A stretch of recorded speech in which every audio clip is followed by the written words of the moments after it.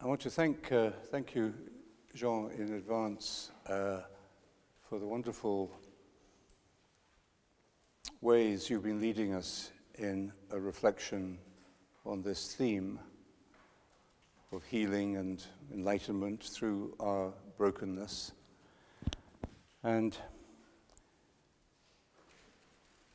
I think you show us what you have seen over the years, what you see every day in the community of L'Arche, both here at Trosly and around the world.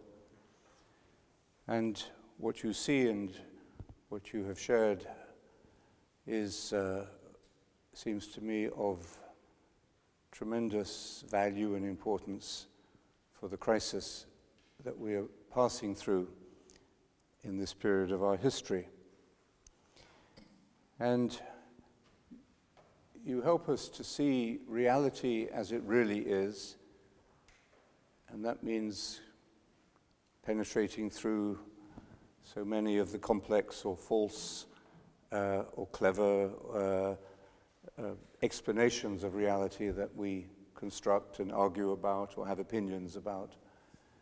But being able to go straight through to the simple, true essence of things is your gift. And to show us in what the mystery of Christ and the mystery of the Spirit really consists, in the union of opposites, being able to transcend those primal fears and discover the confidence of being, the reality of love as an ever-present companion and teacher and guide. And the meaning of what we call sin in theological terms, by which we often today mean something quite legalistic. Sin is the breaking of a rule or the breaking of a moral injunction, and sin becomes sin either when you're caught or when you feel guilty about something. But I think you help us to see that sin really consists in the wisdom of the early Christian teachers. It's a missing the mark. It's falling short. Hamartia is the Greek word, of course, for sin. And it means literally that, not hitting the target, falling short. And if we fall short of something, we don't hit the target, then punishment is not the answer. It's training is the answer, and trying again is the answer, and being encouraged to persevere is the answer. So this understanding of sin, I think, is vital for the recovery of the authority of the Christian wisdom in our world. And you speak about the preciousness of each human being, and I don't think we can really understand the full meaning of that and the whole value system that it presupposes or that it creates, to see every human being as equally precious, essentially. What a revolutionary, indeed, what an evangelical vision of reality that is. And it has to be shown, has to be lived. We have to try to live it rather than just conceptualize it and talk about it.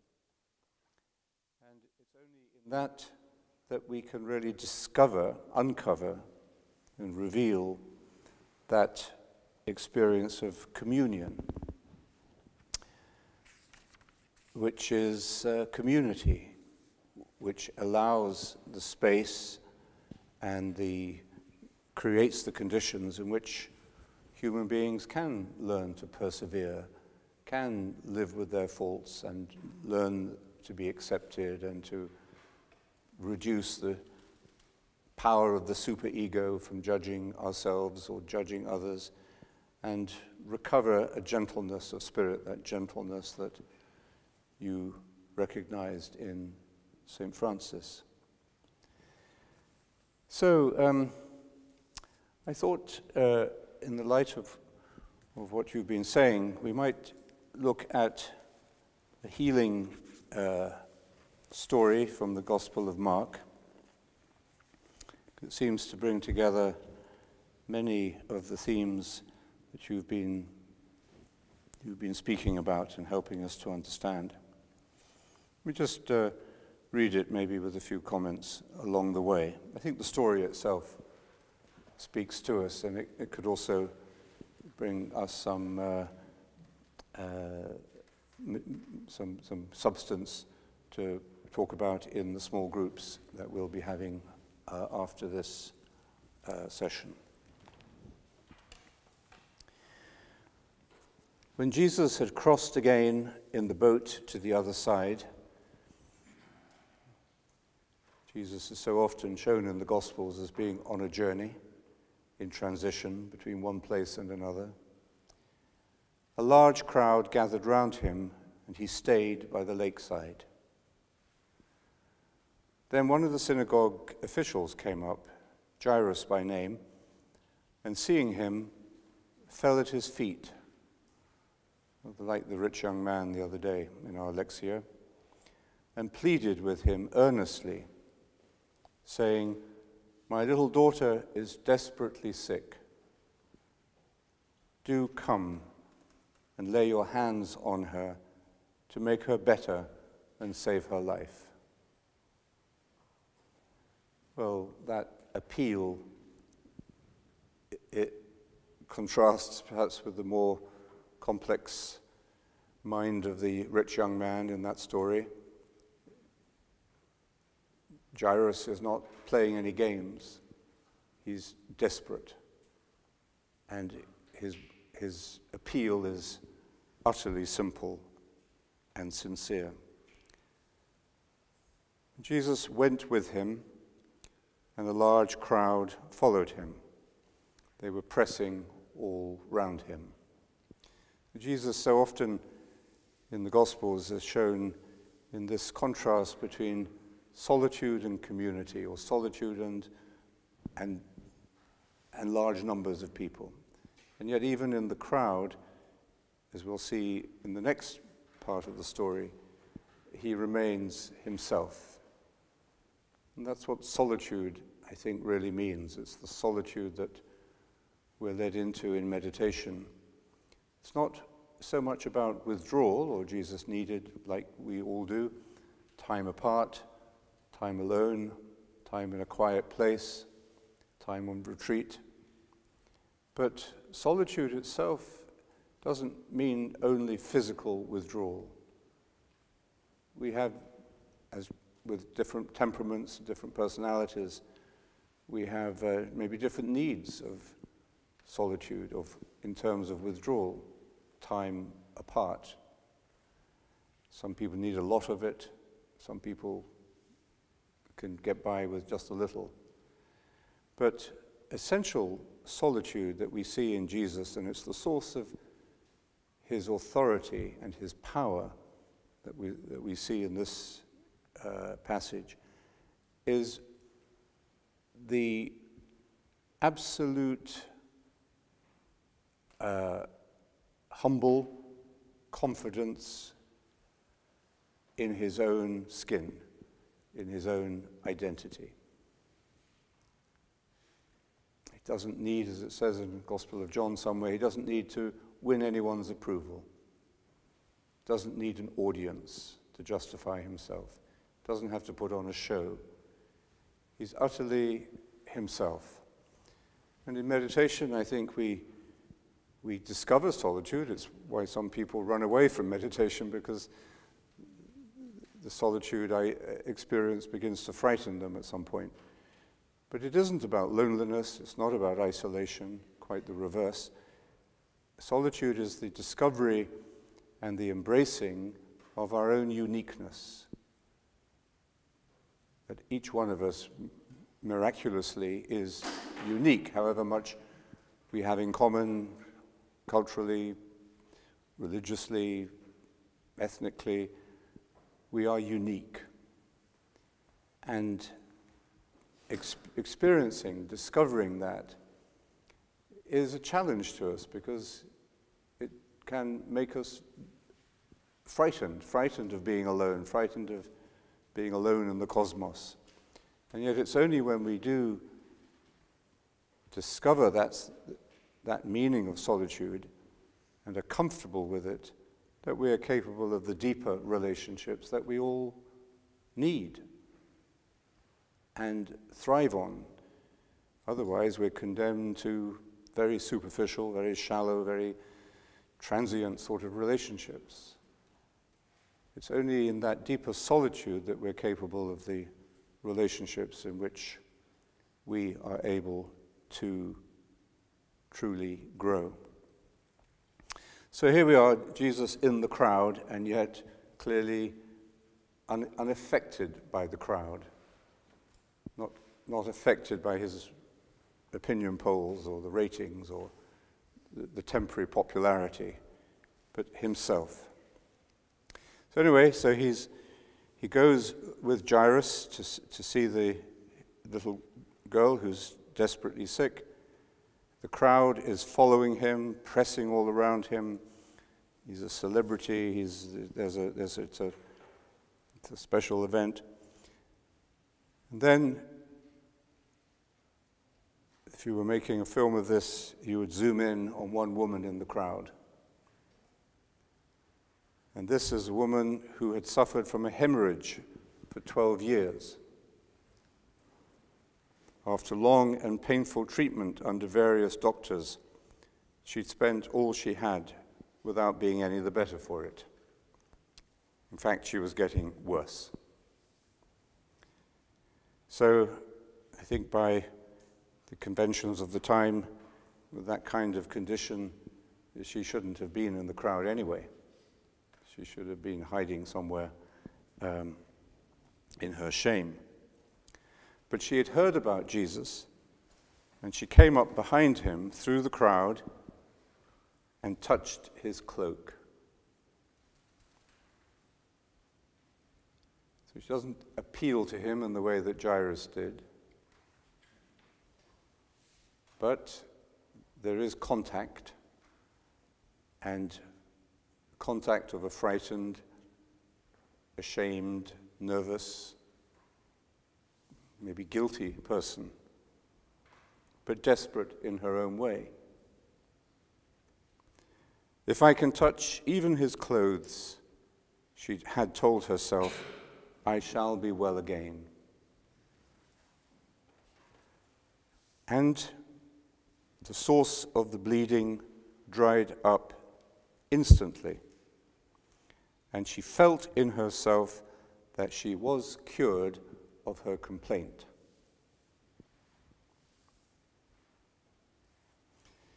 So it worked. And what would she want to do at this point? Just slip away quietly. But she's only being cured. And curing isn't enough. By touching the hem of his garment, his cloak, she has established a relationship. And even though he is surrounded by a jostling crowd, he is immediately aware that power had gone out from him in a solitary way. What does that mean? In a unique way. So the solitude, his own solitude, is encountering her solitude, her uniqueness. The difference between them is that she is still isolated in her fear, her guilt, her self-rejection, her shame. She hasn't got over that yet. She's just had a physical cure. His solitude is a fully integrated and realized uniqueness, capable of relationship, unique relationship with every person in that crowd. So what we can see here is in a very graphic human way is something of the nature of the divine being in God's love for us. The ego, the human ego, as we heard Jean speaking about the children and the sibling rivalry, the human ego, even at a very young age, demands exclusive attention, the exclusive possession of whatever love there is around, especially, of course, the parental love. And anything that seems to that child to represent a diminishing of that total and exclusive love is felt to be a threat and creates jealousy, anger, pain, grief, possessiveness. And that continues for at least the next 60 years. So, the ego cannot handle divine love. The ego cannot even handle human love. It demands exclusive and unique, exclusive attention. What we learn gradually, what Jesus is showing here, is that the attention, the love that God is and that we are called to recreate, reproduce, and share in is not exclusive, but is unique, is solitary, is unique for each one of us. And it is adequate for each one of us. It fulfills and recognizes and accepts everything that we want to be recognized in ourselves, everything we want to be understood, everything we want to be accepted in ourselves. All of that happens, but without exclusivity. And that's where the ego has to let go. So, and if it doesn't let go, in our conception of God, one of the tragedies we end up with is religious fundamentalism. My God who I have created into a huge, ugly projection of my ego. Exclusive, dominating, controlling, only too human, in the worst of what it is to be human. So we see in this story, Jesus responding to Jairus and with total sympathy, empathy, immediate response to that appeal of a father for his sick child, and to the woman with the hemorrhage on the way to Jairus' house. If you were, again, making a film of this, you would have an interesting challenge about how to show Jairus at this moment. Probably a little impatient. Come on. Yes, I know she needs it, but my daughter's very sick. You can come back to this woman later. Anyway, we don't get into those details. But the meaning of it, I think, is that the power of Jesus, that he knows consciously is going out of him towards each of these people who need him individually, that power is adequate for the whole crowd. In fact, for the whole human race and for every generation. It's adequate because the love that is going out is the power of God. So, and if we, as his disciples, possess the mind of Christ, if that power of the Spirit is with us as his body, as his church, then the church is adequate for the needs of the world. We don't have to be exclusive. We don't have to be penny pinching. We don't have to be judgmental. We don't have to ring fence the ways in which compassion and mercy, as Pope Francis is emphasizing, pours out towards those in need and around us. We don't have to ration it. So, immediately aware that power had gone out from him to this unique individual, Jesus turns round in the crowd and asks and says, "Who touched my clothes?" Rather ridiculous question when you're being, when you're surrounded by a large crowd, like being. I was stuck on a subway. Well, I was on a subway train in the rush hour the other day, and you're all piled in on top of each other. Nobody's communicating, of course, with each other, but everybody's on top of each other.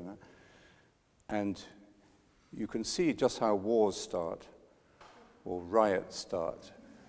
Because there was one man who had his elbow in my ribs, and because he wanted to have that little extra 2 centimeters of space to be able to keep his hand up where he wanted it. And it drove me mad. It's just so selfish. And, we didn't have a discussion about it, but how easily, when you're in that, when you're crowded, and modern life is very crowded, both physically and mentally and emotionally, we don't seem to have the space that we need, and we fight for space. So anyway, Jesus' response was much more generous than mine, and he simply said, who touched me? Who touched my clothes? His disciples said, "Look, you see how the crowd is pressing all around you, and yet you say, 'Who touched me?'" Well, the crowd didn't touch him. But this woman touched him. And that connection is the important healing meaning of this encounter, of this relationship. But he continued to look all around to see who had done it. So I think the message here is that he didn't know. He didn't have this, magic omniscience. It's a little bit like the story when the Buddha was giving a talk somewhere, and he had a skeptical man in the audience who said, "So you're supposed to be the Buddha, are you? You're fully awakened, you know everything." So he said, "What's my name? Where do I come from?" And the Buddha's response was, "Yes, I know, but I only know what I need to know." So anyway, I think I would read this. Jesus doesn't yet know who touched him because that person has not yet revealed herself to him. And that's what relationship is about. It requires risk, openness, trust on both sides. And then the woman came forward. So he continued to look around to see who had done it. The woman came forward, frightened and trembling. So why is she so frightened now? She's been cured. Why doesn't she just disappear, melt back into the crowd, happy that she doesn't have to spend any more money on doctors? Well, perhaps it's because that power has created the beginning of a relationship. There is a connection between them. And she knew what had happened to her. That was part of her fear. It was overwhelming. It's like when Peter had that big catch of fish, and he falls at the feet of Jesus, and he doesn't say, "Thank you for giving me a big catch of fish." He says, "Leave me. This is too much for me. You know, I've got quite a nice, quiet little business going here. My life is okay. My mother-in-law is a bit of a trouble at times, but generally speaking, my life is okay. So I'm a sinful man, no one special. Just leave me alone.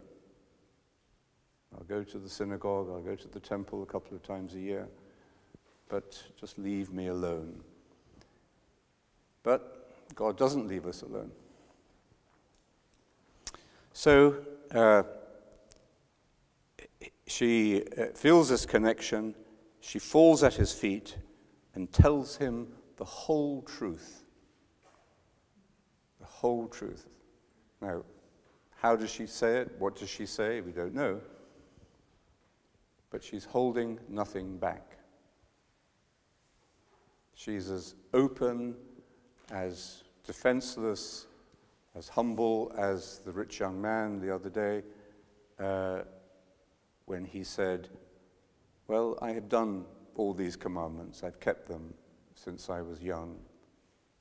And then couldn't say anything more because he had opened himself in his true need, his true hunger to Jesus.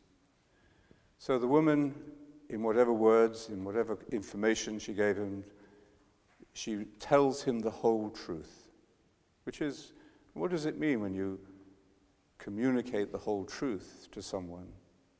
It's yourself that you give, isn't it? It's not just information, it's not just your medical records. It's not just even the secrets that you have. I mean, we pass out our secrets carefully to people. Elwood of Revo said that, thought this was not a bad idea, that you should test your friends before you give your whole self to them. But ultimately, you build up that trust that allows you to be wholly, completely truthful. So anyway, in this instant, she, in one way or another, gives him herself. "Daughter," he says, "your faith has restored you to health. Go in peace and be free from your complaint."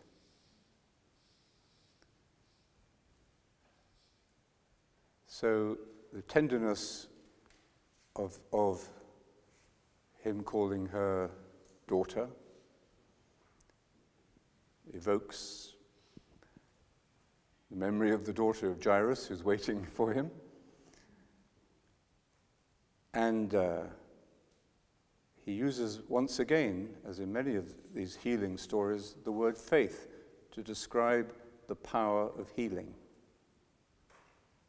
He doesn't say, I have cured you, or I have healed you. Your faith has healed you. He says that to Bartimaeus, doesn't he? Your faith has healed you. So what is faith then? Was her faith simply her desperate hope and conviction that if she could just touch the hem of his garment that she would be cured? Was that her faith? It was part of her faith. She had to have that belief, that conviction, otherwise she wouldn't have taken the risk of going into the crowd and breaking the social taboo. So that was part of it, but that was as if that was the belief part of it. But the faith itself is the relationship. When we talk about faith, usually when religious people talk about faith, they usually confuse it with belief. But faith is much better understood in terms of the way we use it, a faithful marriage, being faithful to a promise, being faithful to a friend, being faithful to a commitment that you've made. So it's about relationship.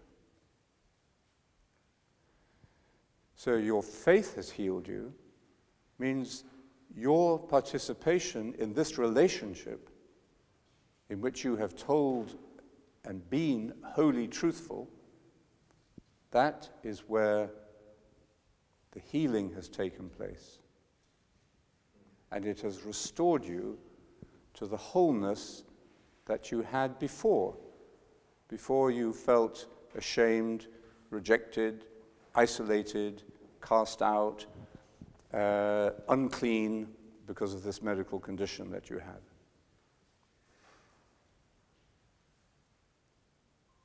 So she was cured at the instant of touching him,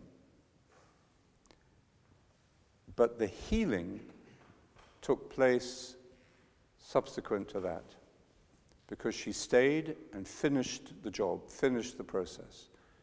She listened to his appeal to her to reveal herself to him, to stay there, to remain there, as Jean was saying today, powerfully. It's about remaining in the relationship.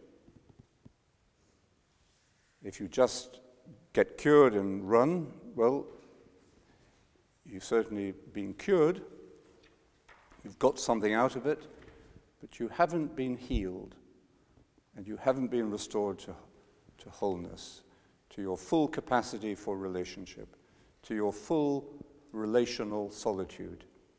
You're still in the prison of your isolated individuality.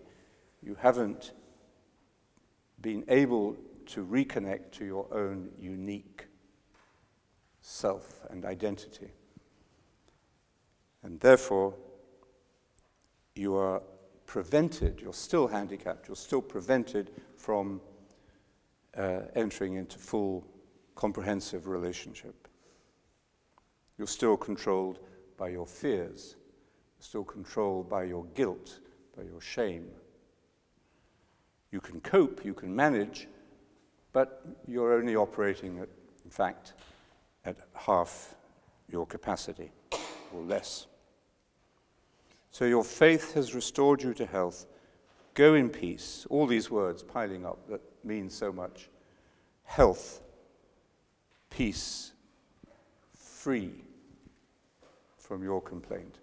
These are all the words, theological terms, key words of the New Testament that describe the experience of faith in relation to Jesus. So faith is about relationship. Relationship doesn't get serious until there's a commitment. And it takes maybe a long time. Today, people may live together for several years before they commit to each other. And faith also, therefore, of course, requires perseverance.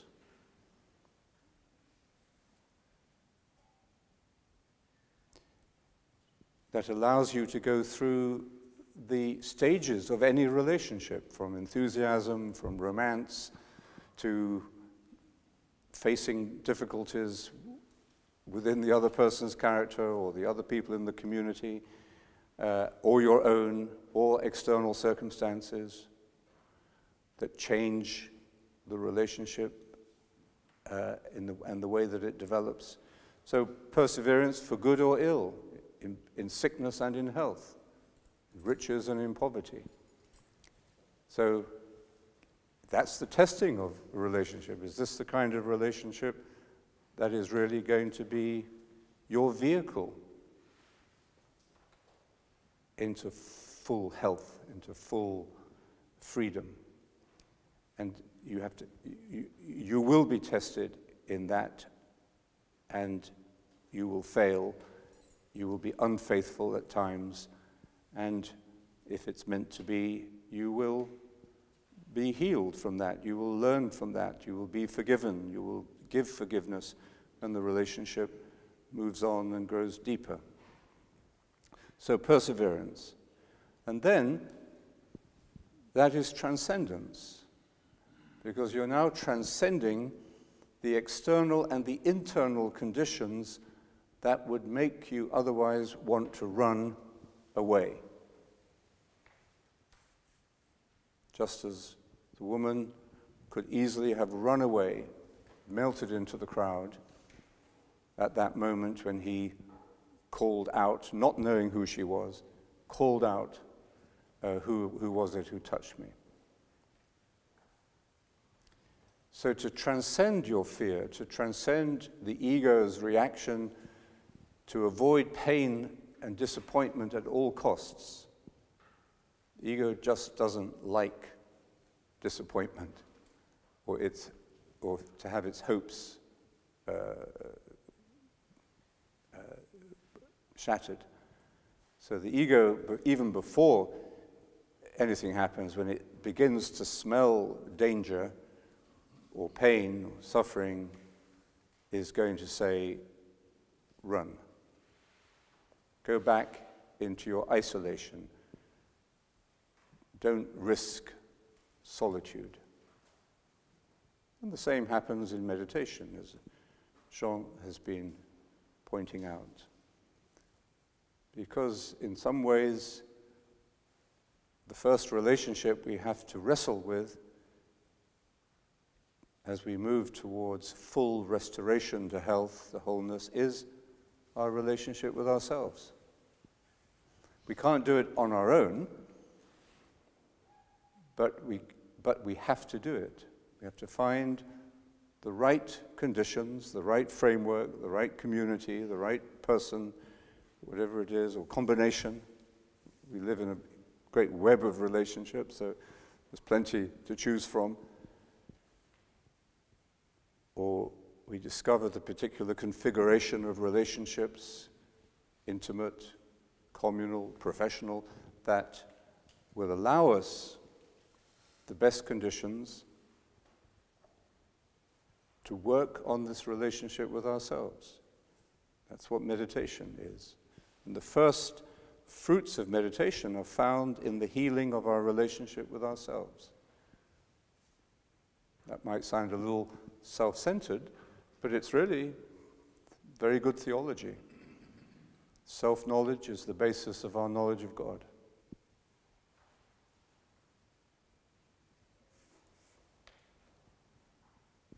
And although Jesus says that the first commandment is to love the Lord your God with your whole strength, your whole mind, your whole heart, and your neighbor as yourself, there are three aspects of love: God, neighbor, and self. From another perspective, and from the psychological perspective, perhaps the order is reversed. At least it seems to be. That we have to learn to love ourselves first. And that's what meditation is. It is not paying attention to our egotistical needs and drives and fantasies, but cutting through that faithfully, cutting through that, and paying attention to that identity we have as a living icon of God, the image of God, the true self. That's what loving ourself means, not just indulging yourself, but paying attention to that, to our true nature. And as soon as we begin to discover that true nature and find ourselves lovable, amazingly, then the first sign of that is a change in our relationships with other people. A little more patient with the people who are taking up your space on the subway train. A little more patient with the people you're living with your children, with your partners, with your colleagues at work, with the members of your community. And then that experience of attention expands and will continue to expand ad infinitum into the love of God. And then we understand why loving God is the first commandment. Because any love we experience for ourselves, for other people, that can really be called love, pure attention, selfless attention, unconditional attention, that is God. Whoever loves knows God. But I think we can't break through the merely conceptual, doctrinal formulation of that truth unless there is an experience, and that's what contemplation means. An experience of this love which triggers the whole picture and the development of the whole picture in our consciousness. And that's why meditation can really be seen as a way of faith, why it needs commitment, why it needs perseverance, why it leads to transcendence, and why in the Christian tradition contemplation is seen as the work of love. What does that mean? Love is moving towards that state in which it's not just us loving God or God loving us, but it matures into that communion or relationship in which there is simply a dance between ourself and God, between humanity and God, between the cosmos and God. A dance in which there is a distinct identities, but not separate identities. And this takes us right to the heart, really, of the Christian understanding of reality. Saint Irenaeus said, the beginning is faith. So this is relationship, commitment, perseverance, transcendence. The beginning is faith. The end is love, because that's what we break into this infinite expansion of love. We see everything as love, as Julian of Norwich did, and the meaning is love. And Irenaeus says, beginning is faith, the end is love, and the union of the two is, what do you think? What does he say?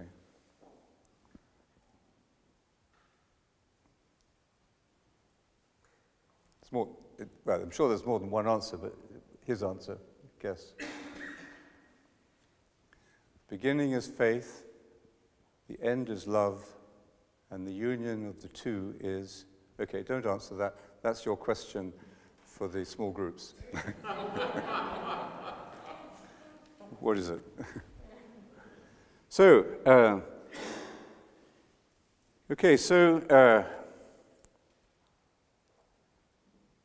your faith has restored you to health, wholeness. Now you know what peace is, shalom. Go in that peace and be free from your complaint, and go back home and convince your family and your neighbors that you are cured, and then maybe have a party, and then go out and get another job, and then get back into fighting with your neighbors again, and get back to ordinary life. This is what Jesus normally does. Usually he just sends people back to their homes. Get on with life now. Doesn't say to everybody, come and follow me, leave your mother-in-law and come and follow me. generally the meaning of health, meaning of wholeness, is to bring this new life that you have been restored to back into ordinary life. This is the beginning of the great Christian affirmation of the ordinary. That flows, of course, directly from the doctrine of the Incarnation. If God became human, and the meaning of that is that the human will become divine, then the ordinary dimensions, the ordinary experiences, the ordinary relationships, the ordinary things of life are now permeated with this sacred significance. We don't have to look for something outside of the ordinary, really. We just have to see and touch what is permeating the ordinary. So go back and get on with your life. But don't forget, probably he would say, don't forget the meaning of what has happened. Okay, so he's still speaking to this woman. Probably it was a slightly longer conversation than was recorded here. When some people arrived from the house of the synagogue official, Jairus, to say, "It's too late. Your daughter is dead. Why put the master to any further trouble?" Well, kind of very real this somehow, isn't it? You know, he's going to Jairus' house to see the daughter. He gets diverted, not distracted, but he gets diverted from that trajectory, even if it's only for a few moments. Imagine you were in the emergency department of a hospital. You have to make these very difficult decisions. How much attention do you give to one patient who's been brought in from a car crash and another who's fallen off a roof? You know, how do you manage all the people you want to look after? Anyway, it seems as if only in too human a way, time has got the better of him. And the girl has died.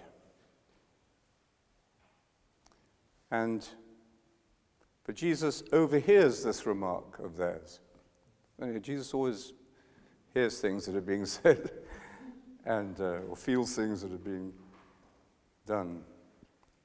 And he said to the official, "Do not be afraid, only have faith." So again, totally centered, totally in the authority of his own presence. Most of us would have been thrown off balance by that.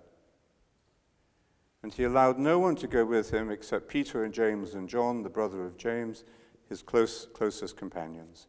So they came to the official's house, and Jesus noticed all the commotion with people weeping and wailing unrestrainedly. So the full works. The ritual grieving process, just somebody pressed the button, it's all started. He went in, so he cuts straight through all of that. Very focused, and says to them, "Why all this commotion and crying?" Maybe it was because it was a little bit too automatic and a little bit too instant, a little bit too ritualistic. Anyway, the child is not dead, but asleep. But they laughed at him.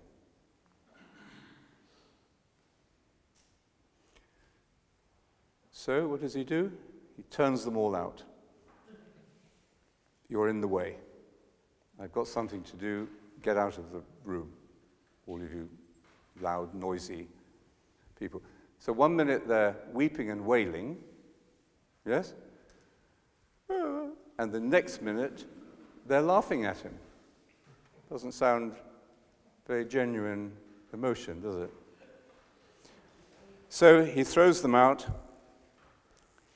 and taking with him the child's father and mother and his own companions. So this is the intimate network of relationships in which he will then work. Can't work on the stage with all of this wailing and commotion and mockery and falseness, just with the people most intimately connected with the girl, the daughter, parents, and himself, and his own companions. So he goes into the place where the child lay, and taking the child by the hand, he said to her, Talitha cum, which means, little girl, I tell you to get up. Again, a little literary echo of the older woman in the crowd, the daughter. The little girl got up at once, no fuss. It's very wonderful, these instant cures. So she just gets up at once and begins to walk about, for she was 12 years old. Not so little. At this, they were overcome with astonishment. And what does he do? He orders them strictly not to let anyone know about it. He doesn't want to become known for just for the wrong reasons, or just to become a celebrity, a healer, physical healer. And then he tells them to give the girl something to eat. Well, we could talk a lot about the physical or literal elements of the story. And that may have some value, but the real meaning of the story, I think, is very clear.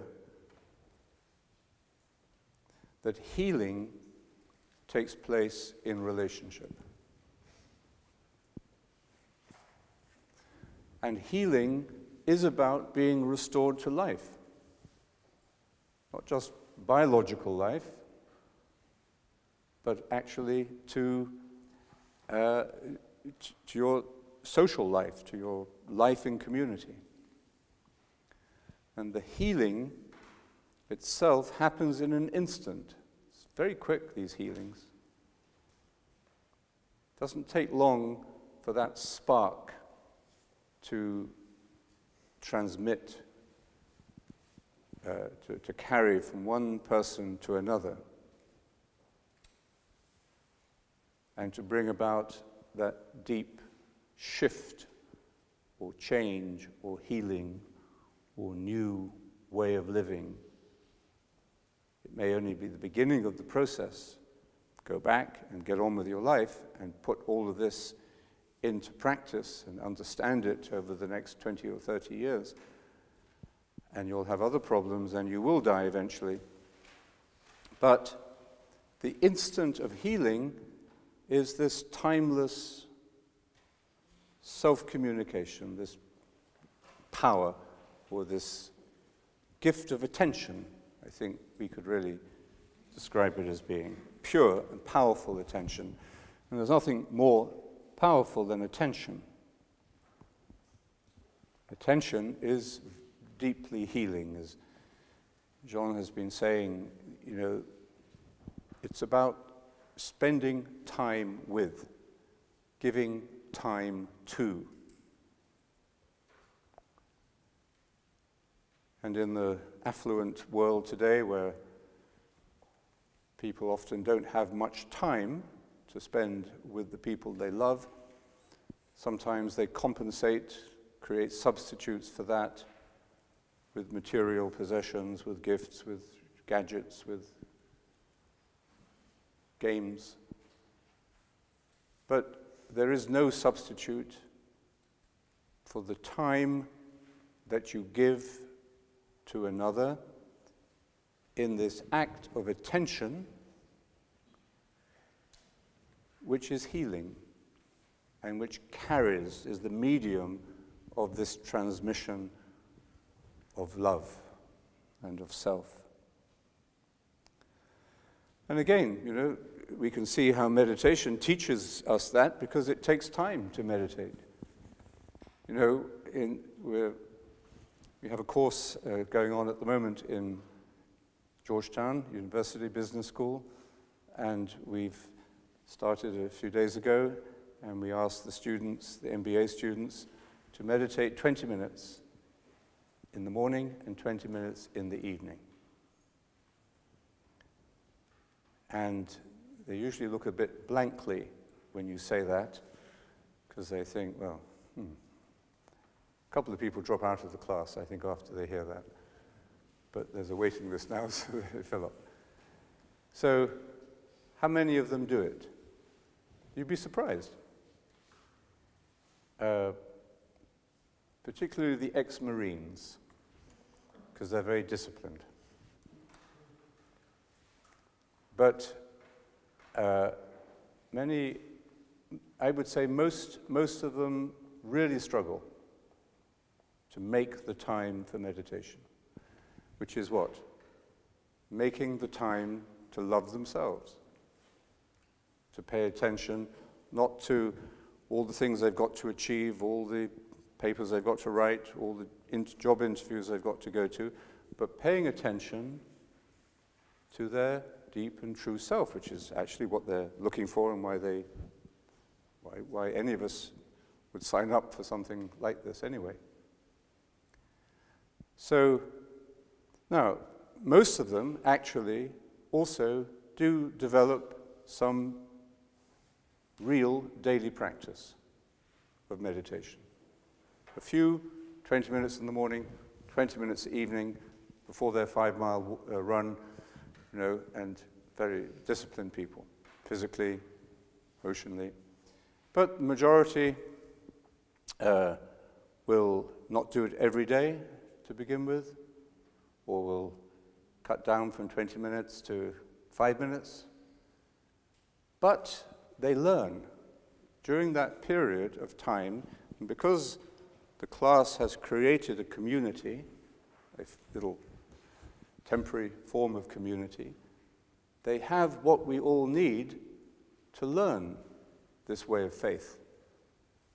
Not of belief, because we don't focus so much upon the belief systems. Some of them do, of course, make this connection between faith and belief, but not all of them.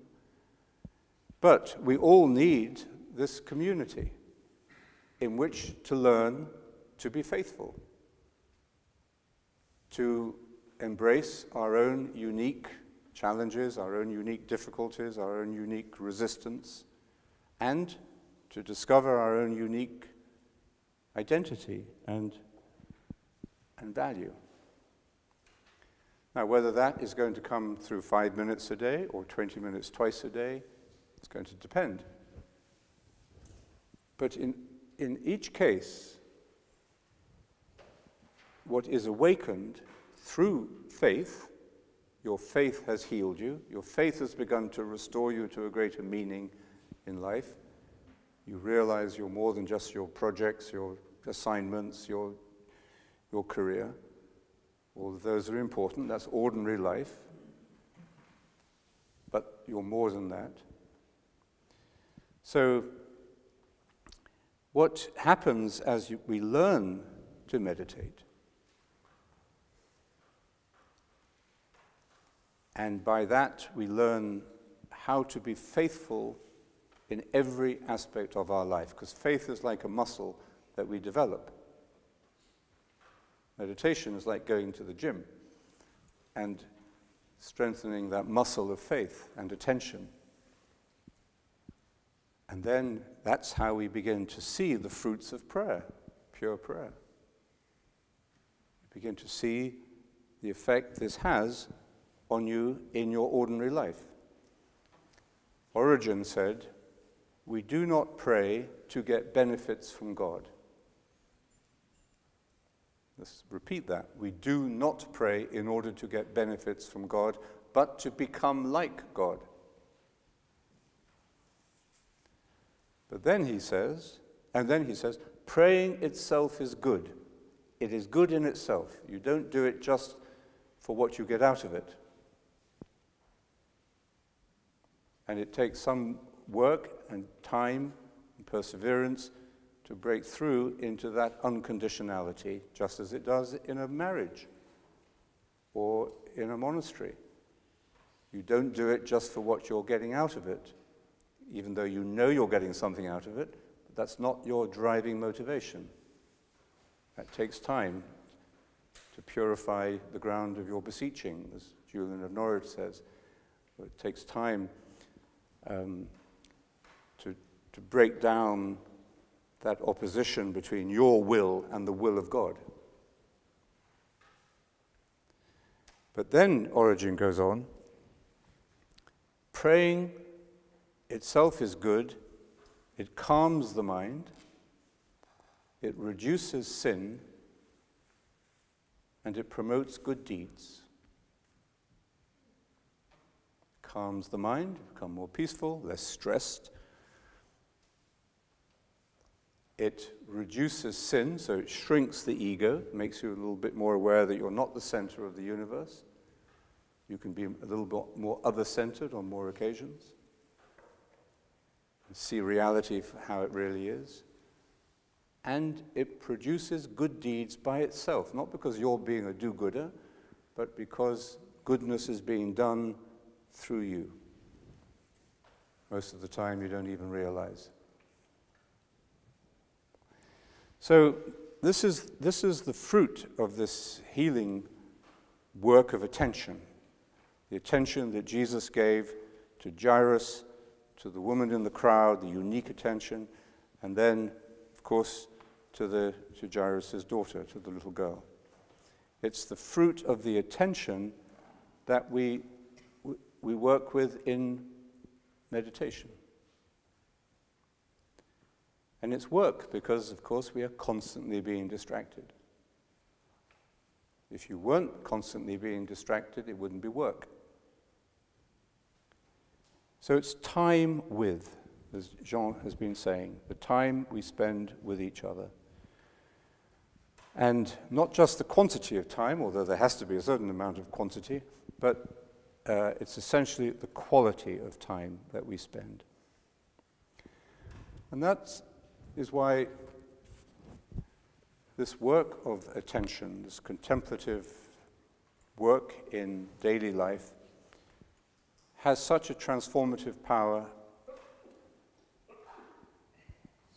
in ourselves, in our minds, in our bodies even, and in our daily relationships. Because it brings us to that deepest level of attention, which is God's attention to us. We wouldn't be able to pay attention to God or to each other or to ourselves if God were not undistractedly paying attention to us, uniquely and faithfully. If God blinked for a moment, we wouldn't be here. And that is the mystery of the mind of Christ. Because it's in the mind of Christ now that we can experience, at a human level, this unconditional and unbroken attention of God to us. Our times of meditation, day by day, year by year, introduce us more and more fully into that discovery.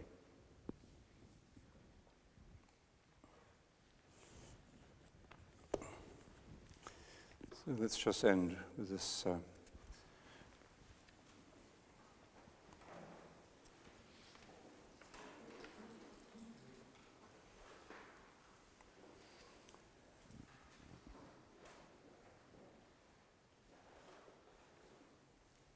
Jesus, immediately aware that power had gone out from him, Jesus turned round in the crowd and said, "Who touched my clothes? Who touched me?"